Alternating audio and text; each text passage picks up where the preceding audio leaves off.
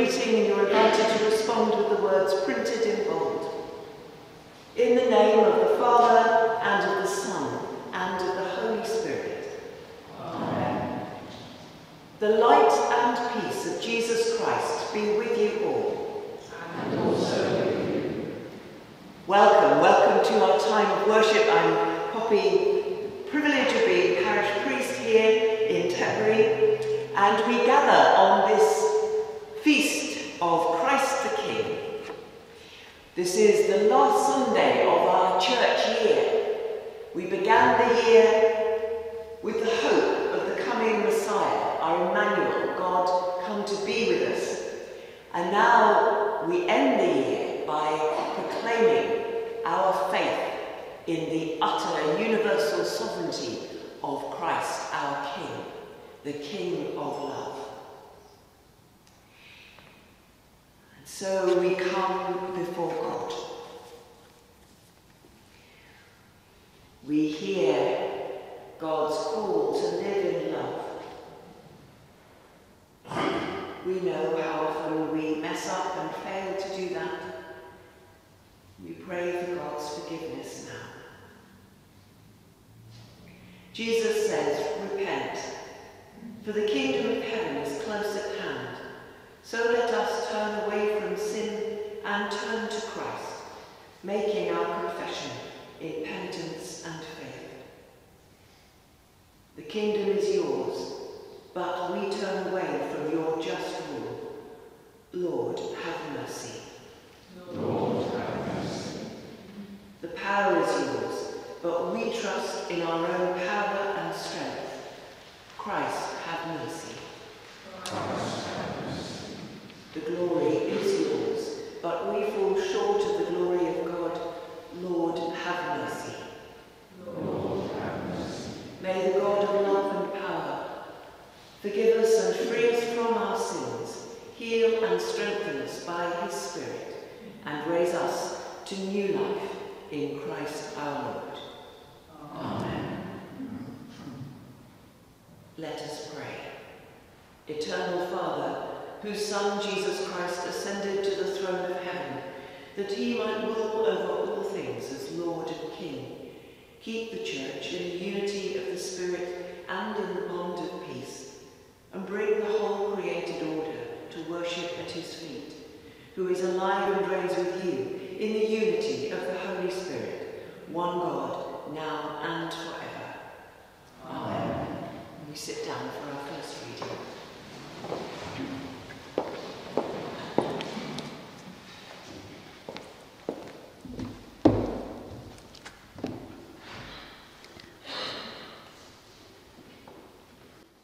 Our first reading is from Daniel, chapter 7, beginning at verse 9. As I watched, thrones were set in place, and an ancient one took his throne. His clothing was white as snow, and the hair of his head like pure wool. His throne was fiery flames, and its wheels were burning fire. A stream of fire issued and flowed out from his presence. 1,000,000 served him, and 10,000 times 10,000 stood attending him. The court sat in judgment, and the books were opened. As I watched in the night visions, I saw one like a human being coming with the clouds of heaven. And he came to the Ancient One and was presented before him. To him was given dominion and glory and kingship, that all peoples, nations, and languages should serve him. His dominion is an everlasting dominion that shall not pass away, and his kingship is one that shall never be destroyed. For the word of the Lord. Thanks be to God.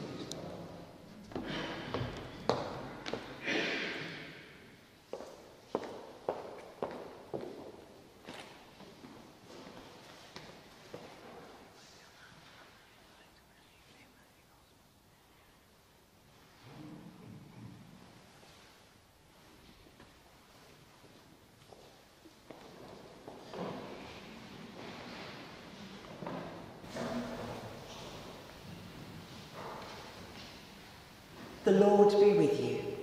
And also with you. Hear the gospel of our Lord Jesus Christ according to John.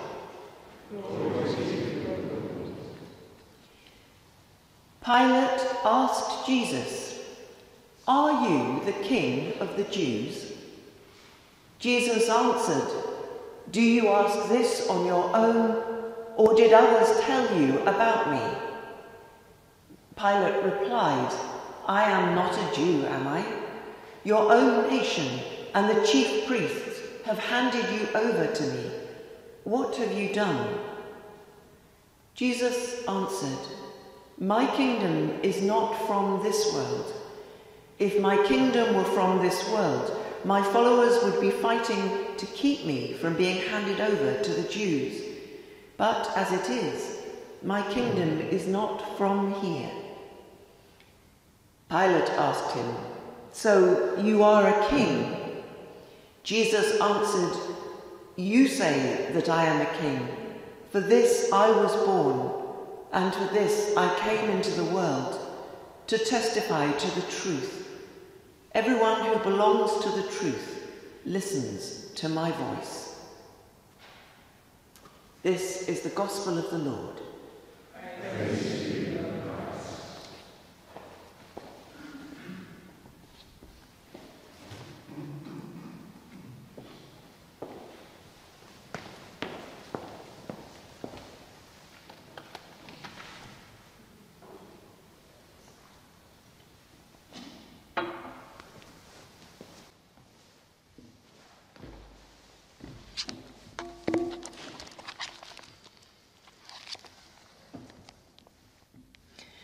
Let us pray. Prepare our hearts, O God, to accept your word. Silence in us any voices but your own, so that we may hear your word and also do it. Through Christ our Lord. Amen. Please do sit down.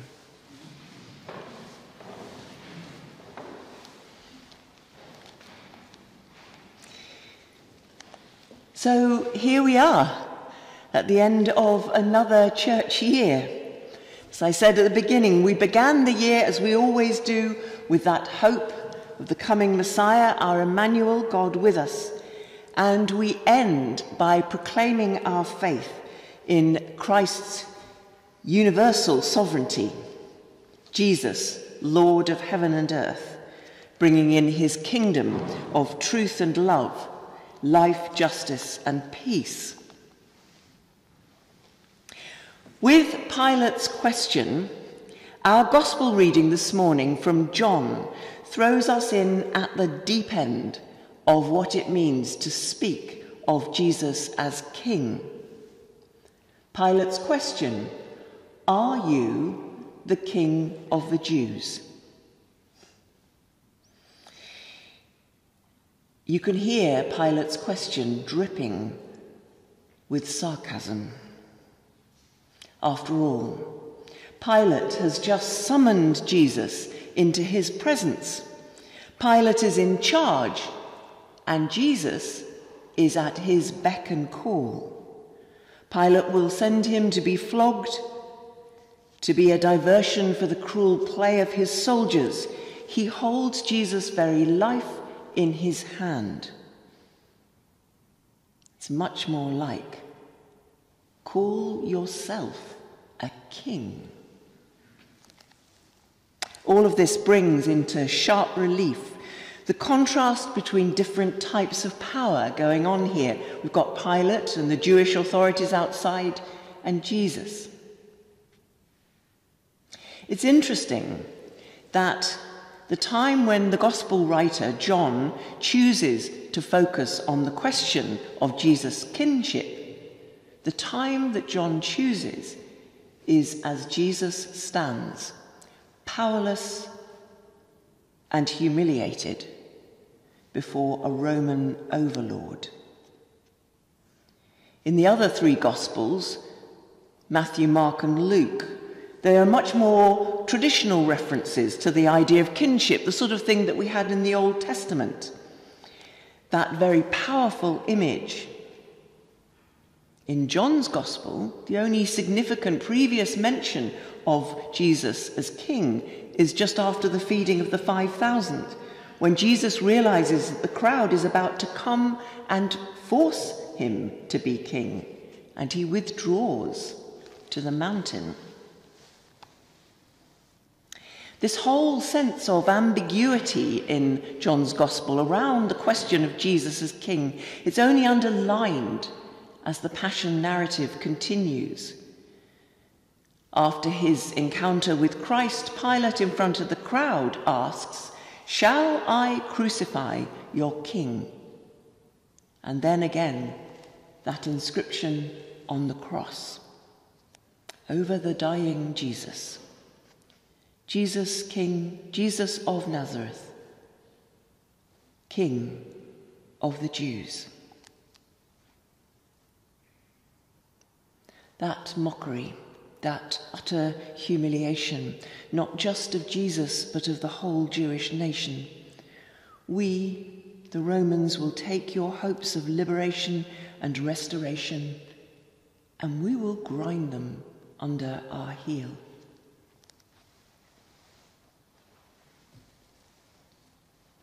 Then listen to Jesus' words as he stands before Pilate and responds to that question, "Are you the King of the Jews?"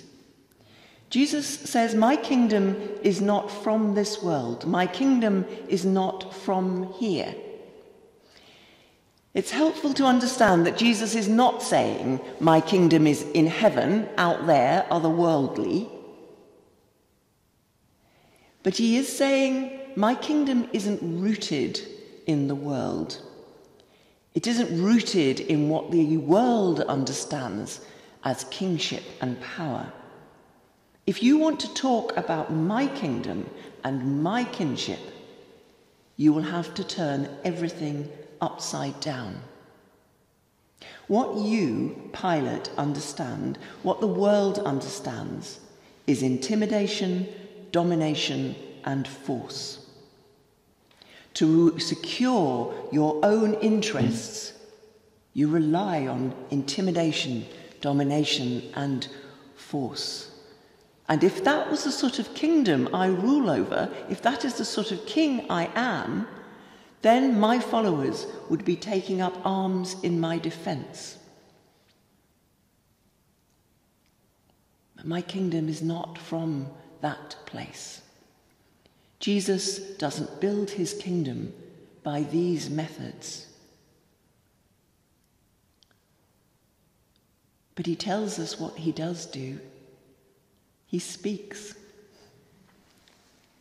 And the people who are drawn to follow him, the people who are called into his kingdom, are the ones who listen to his voice. There's a beautiful depth to these words, beautiful resonance.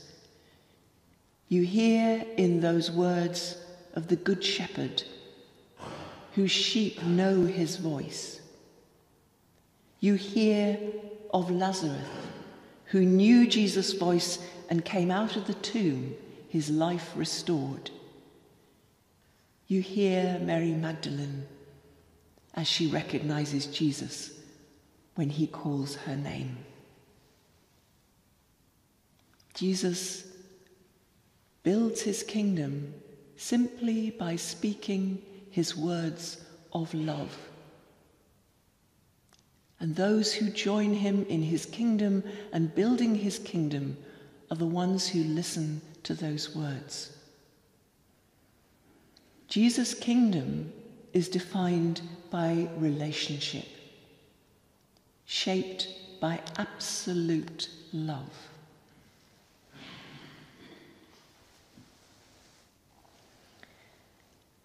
Perhaps the most poignant thing to realize as we reflect on this gospel account, as we think of Jesus standing before Pilate.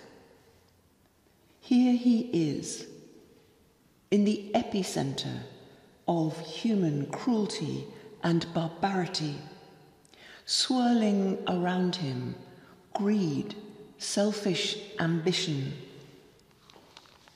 rivalry and hatred.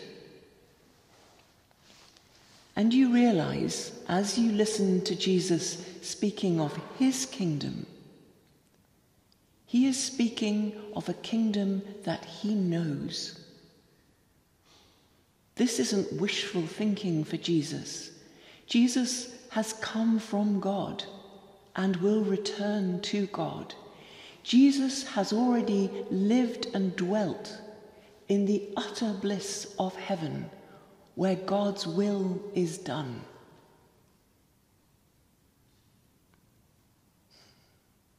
And how he longs for that kingdom to come on earth.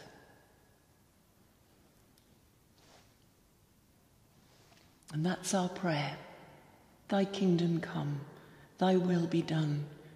Our prayer that we will hear Jesus speaking to us the voice of love, and that we will respond. That in the midst of all that is dark and wrong in our world, we will hold on to that voice of love and live out that love in our lives, with all that it means to know Jesus as our King. Amen.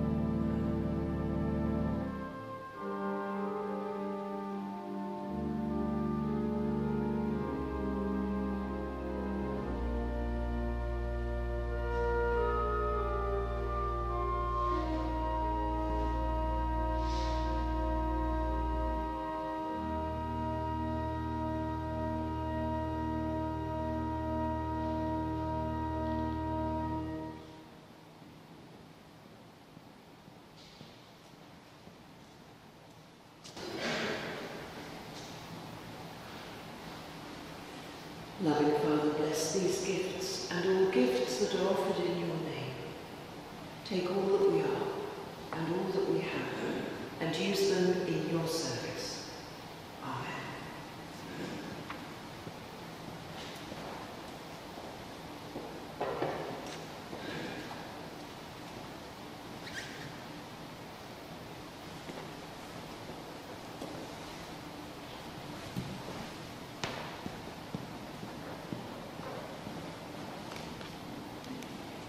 You are invited to stand as we make our profession of faith. Brothers and sisters, I ask you to profess together the faith of the Church. Do you believe and trust in God the Father?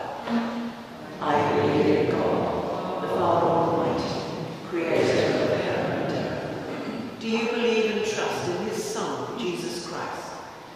I believe in Jesus Christ, his only Son, our Lord, who was conceived by the Holy Spirit, born of the Virgin Mary, suffered under Pontius Pilate, was crucified, died, and was buried. He descended to the dead. On the third day he rose again. He ascended into heaven. He is seated at the right hand of the Father, and he will come to judge the living and the dead. Do you believe and trust in the Holy Spirit? I believe in the Holy Spirit, the Holy Catholic Church, the communion of saints, the forgiveness of sins, the resurrection of the body, and the life everlasting. Amen. So in the power of the Spirit and in union with Christ, you're invited to sit or kneel for our time of prayer.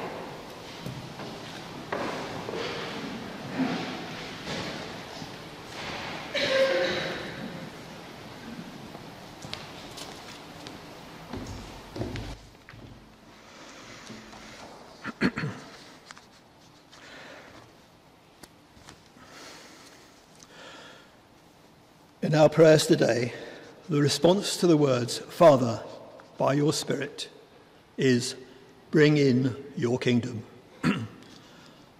Let us pray. Christ our King, keep us calm and faithful in all troubles. Let us not be afraid, for you rule over all, and your kingdom will come. Give strength and direction to all who seek to do your will, for all who strive for peace, all who work for righteousness. Guide all who proclaim your coming and your kingdom. Father, by your Spirit, bring in your kingdom. Christ our King, may we know that you are ever present in all life. You are there at the centre of power where decisions are made. Yet you are with the weak and the humble, whom no one notices. We pray for all who seek justice and maintain order, for all rulers and people in authority. We pray for our local community, for our schools, their staff and pupils, for those who care for our health and well-being. May they be supported and comforted by your Spirit at this time of great stress and anxiety. Father, by your Spirit, bring in your kingdom. Christ, our King, rule in our hearts and in our homes. May love, peace, and forgiveness be known among us. May we seek to show we belong to you and you love us. We pray for broken homes and broken-hearted people, for all who have been parted, physically or emotionally, from their loved ones. Father, by your Spirit, bring in your kingdom. Christ, our King, give hope and vision to the suffering. Let them be aware of your love and your kingdom. Keep, O Lord, in your grasp all who are losing their grip on life. Enfold in your love all who are fearful and anxious. We pray for the troubled in body, mind, or spirit. We remember before you all who are ill. We remember those for whom our prayers have been asked, and bring to you anyone known to any of us who is unwell.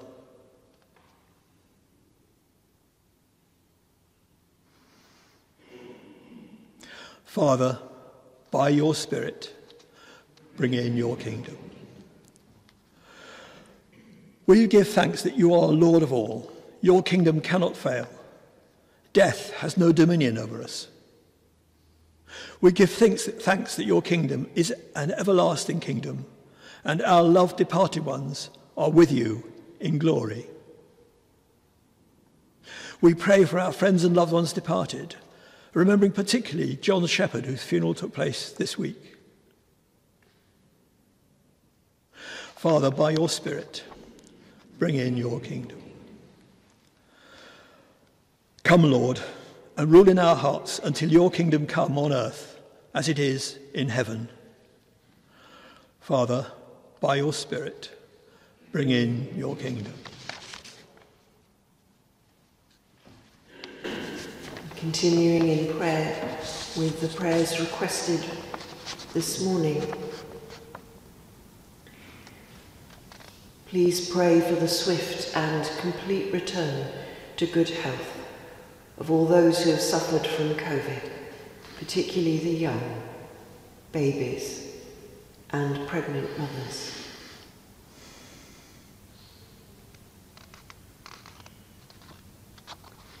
Please pray for Hannah, age 22, struggling to hold down her third job. May the Lord give her strength and peace. And with Hannah we pray for all young people seeking to find their way these difficult times. Pray that you will bless them, Father.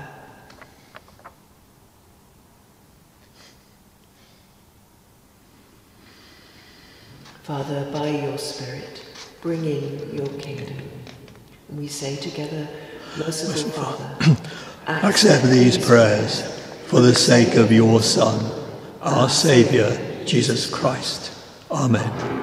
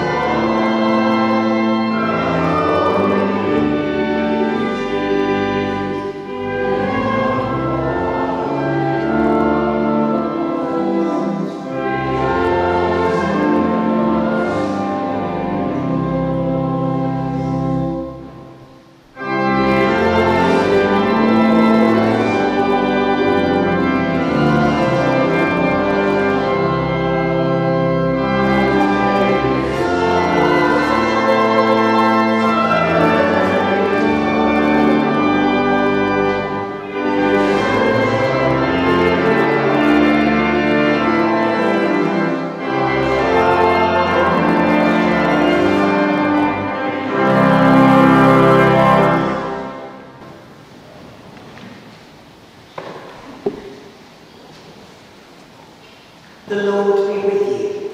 And also with you. Lift up your hearts. We lift them to the Lord. Let us give thanks to the Lord our God. It is right to give thanks and praise. It is indeed right, our duty and our joy, that we should always sing of your glory, Holy Father, Almighty and eternal God, through Jesus Christ, your Son, our Lord. For you are the hope of the nations, the builder of the city that is to come. Your love made visible in Jesus Christ brings home the lost, restores the sinner, and gives dignity to the despised. In his face your light shines out, flooding lives with goodness and truth, gathering into one in your kingdom, a divided and broken humanity. Therefore, with all who can give voice in your creation, we glorify your name, forever praising you and say, Holy, holy, holy Lord, God of power and might. Heaven and earth are full of your glory. Hosanna in the highest. Blessed is he who comes in the name of the Lord. Hosanna in the highest. We thank you, loving Father, because when we turned away, you sent Jesus, your Son. He gave his life for us on the cross and shows us the way to live.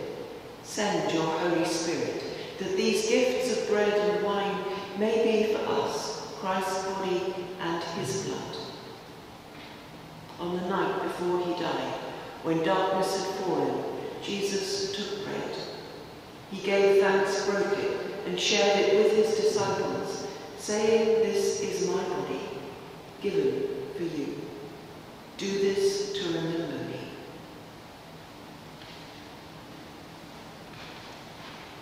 After they had eaten, he took the cup of wine, gave thanks and shared it with his disciples, saying, "This is my blood, poured out for you and for many for the forgiveness of sins."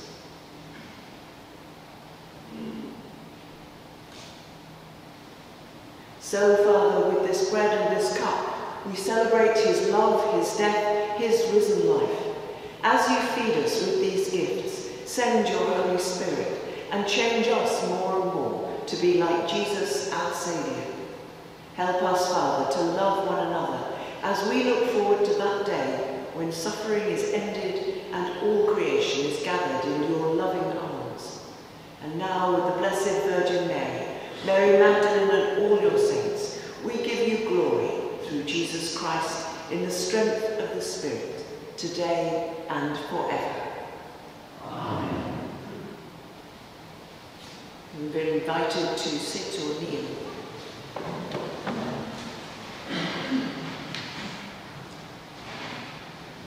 Uniting our prayers with the whole company of heaven, as our Saviour taught us, so we pray. Our Father, who art in heaven, hallowed be thy name. Thy kingdom come, thy will be done, on earth as it is in heaven. Give us this day our daily bread, and forgive us our trespasses, as we forgive those who trespass against us. And lead us not into temptation, but deliver us from evil. For thine is the kingdom, the power, and the glory, forever and ever. Amen. We break this bread to share in the body of Christ. Though we are many, we are one body, because we all share in one bread. Jesus, the Lamb of God, have mercy on us. Jesus, bearer of our sins, have mercy on us. Jesus, Redeemer of the world, grant us your peace. Jesus is the Lamb of God who takes away the sins of the world. Happy are those who are called to his supper. Lord, I am not worthy to receive you, but only say the word, and I shall be healed.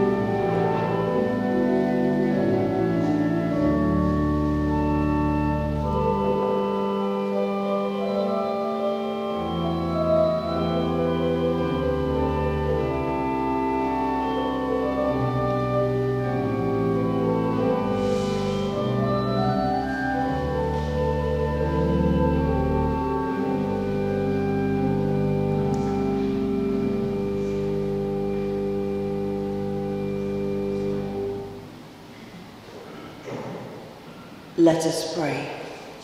Stir up, O Lord, the wills of your holy people, that they, plenteously bringing forth the fruit of good works, may by you be plenteously rewarded, through Jesus Christ our Lord.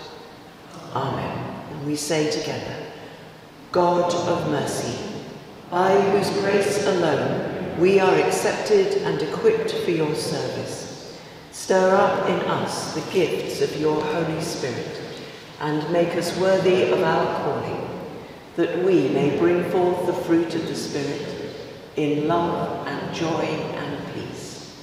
Amen. Our Lord. Amen.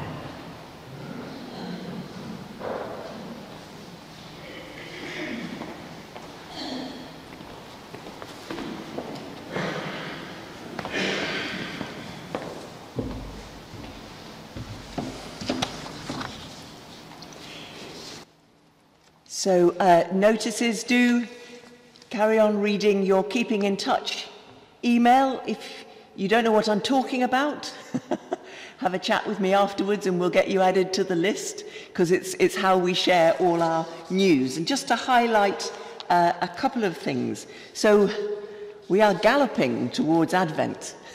There is an Advent Quiet Day next Friday at 10 till 3. And it's in Shipton Moyne Village Hall, which is a lovely facility. There'll be plenty of space for us to gather safely, and it's just time to share in a preparation for Advent. So our theme this year for Advent is God in the Everyday. And it's kind of building on our experience of Zoom worship, where we all gathered and worshipped at the kitchen table. And I think it gave quite a lot of us a different sense of where God is and how we serve and worship God. So at the Quiet Day and then in our Advent home groups, this is an opportunity. That will be our theme running through the Quiet Day and the Advent home groups. And there's information about those groups on the Keeping in Touch email. There's an invitation to take part in this year's Posada. So this is Mary and Joseph and the donkey through Advent, travelling around Tetbury from home to home. It's a wonderful, wonderful thing to do. If you'd like to take part, have a look at the Keeping in Touch email.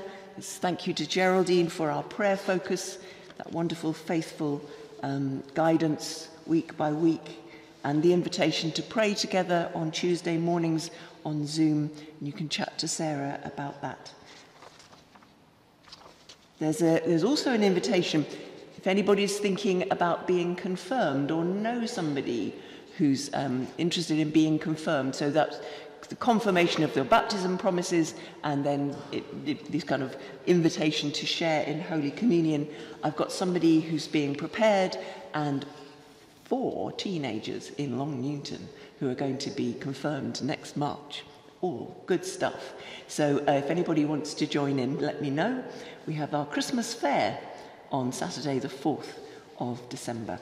And there's good stuff about Santa's recycling list this Christmas. It's been wonderful to share this time together. In our final hymn, we're singing Jesus the light, what is it? Jesus the light of your love is shining? Anyway, if anybody knows the clapping, I'll be clapping. And just join in. Okay. Thank you, Jonathan.